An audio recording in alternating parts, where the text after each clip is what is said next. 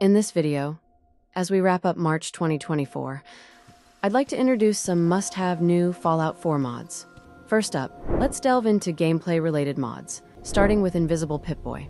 This mod hides the Pip-Boy in third-person view. In first-person view, you can toggle the Pip-Boy's visibility through the MCM menu or assign hotkeys to show or hide it. Essentially, in third-person view, the Pip-Boy disappears permanently after opening the Vault 111 door. However, in first-person view, you can use hotkeys to toggle its visibility. While some players who prefer an analog feel may not want the Pip-Boy to vanish, others may find it cumbersome to have a bulky Pip-Boy strapped to their wrist when trying to capture screenshots of characters in beautiful outfits. Therefore, with this mod, you can now remove the Pip-Boy from your wrist. Next up is CSEP Presents The Experiment. This mod adds a quest with various choices and endings. It delves into heated conflicts and life-threatening situations underground, where the player's decisions impact the course of the game, and offering over 400 fully voiced dialogue lines and RPG elements, it provides an engaging experience. To play the mod, you'll need the extended dialogue interface, and the quest begins by entering a new house at the southern end of Natick Banks, offering challenging encounters. Dive back into the fun of Fallout 4 with this quest mod. Next up is Extended Diamond City Security Dialogue. This mod provides Diamond City security guards with new dialogue options. The new conversations are all voiced using voice synthesis and are nearly identical to the original voices. Perhaps you've scavenged. Keep looking at me like that. I'm gonna start thinking you're a Sith. With this mod, guards now offer conversations explaining the current date, weather, and more. Additionally, if a location in the greater Boston area is cleared, security personnel may mention it, and they even offer congratulations, expanding in-game dialogue to enrich the atmosphere of Diamond City. Next up is Flutter Flicker Fixer for Foliage. This mod addresses the foliage flickering issue in Fallout 4.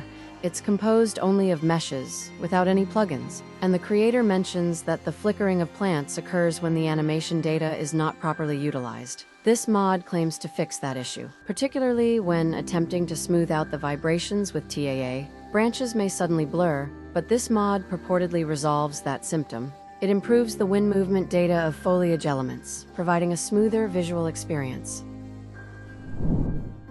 In this segment, we'll introduce two settlement and housing-related mods. We have a couple of mods we'd like to showcase. First up is Rebuild All-in-One, 2nd Edition. This mod allows players in Fallout 4 to fully repair certain parts of their settlements that are broken and cannot be repaired, restoring them to their pristine state. It encompasses a total of 11 settlements, including Coastal Cottage, Egret Tours Marina, Grey Garden, Kingsport Lighthouse, and Murkwater. For those who are fans of the Rebuild mod series, this mod offers the convenience of reducing ESP plugins and easy installation. Next up is Survivalist's Bus. This mod adds a modified mobile home inside a bus for the player. You can travel between 50 predefined locations, including the Commonwealth, Nuka World, and Far Harbor regions, as well as external settlements. The concept is to travel to desired locations by riding the bus.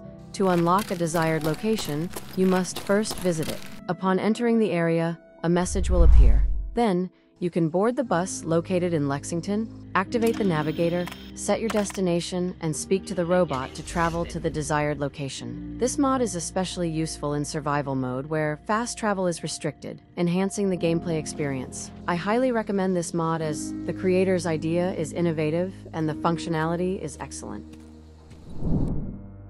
This time, I'd like to introduce the American drama Fallout, which is set to premiere on Amazon Prime Video on April 12, 2024. While it's not specifically about mods, I believe viewers who love the Fallout series will welcome this news. The series seems to capture the unique atmosphere of the Fallout games quite well, depicting the story of citizens living in an underground bunker in a radiation-contaminated Los Angeles, protecting themselves from radiation, mutants, and raiders. The series consists of a total of 8 episodes and will be available for streaming on Amazon Prime Video, starring Ella Purnell, Aaron Moten, Walton Goggins, Moises Arias, Johnny Pemberton, Kyle MacLachlan, and others. If you're interested, I recommend watching it through Amazon Prime. In this time, I'd like to share the official release news of Fallout 4 London. The Fallout London mod for Fallout 4 is a DLC-sized expansion that adds additional features and content to the game. Set against the backdrop of London, UK, this mod offers a fresh experience of the Fallout series. Fallout London is scheduled for official release on April 23, 2024. The mod will be available approximately 2 weeks after the premiere of the Fallout TV series on Prime Video. Originally planned for release in the third quarter of 2023, Fallout London was postponed to the fourth quarter of 2023 to avoid overlap with Starfield's release. The mod development team adjusted the release schedule to enhance the testing process. Fallout London reflects the history and aesthetic elements of London, portraying the beloved city in the world of nuclear war. This mod promises an unforgettable experience for Fallout fans. This time, let's talk about some noteworthy modular outfit mods I'd like to introduce to you. First up is the Modern Military Pack.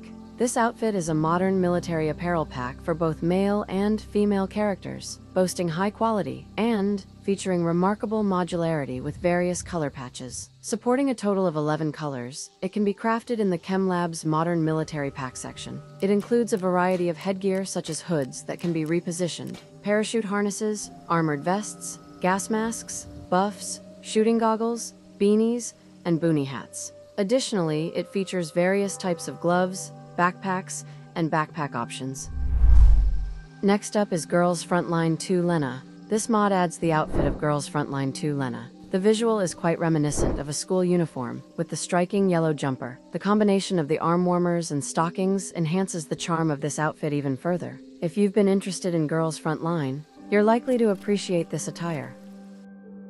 Next up is the Kizlyar PP Spike, an Antiterror t-shirt Battle Encounter Assault Regiment add-on. This mod adds the Kizlyar PP Spike knife to the game, along with the Kizlyar PP Spike and Antiterror t-shirt from the Battle Encounter Assault Regiment mod. The black t-shirt with the knife motif in the center is quite striking, so if you like the outfits in the video, give it a try. Next up is World War II, USA Paratrooper uniform. This mod adds high-quality outfits that evoke the feel of American soldiers. The grenade decoration on the left shoulder and the backpack with US written on it are quite impressive. Especially notable are the well-crafted creases and wrinkles on the combat uniform, along with its distinctive rich brown color. It can be crafted at the chem station and is more suitable for male characters than female ones, in my opinion. If you like the outfits in the video, give it a try.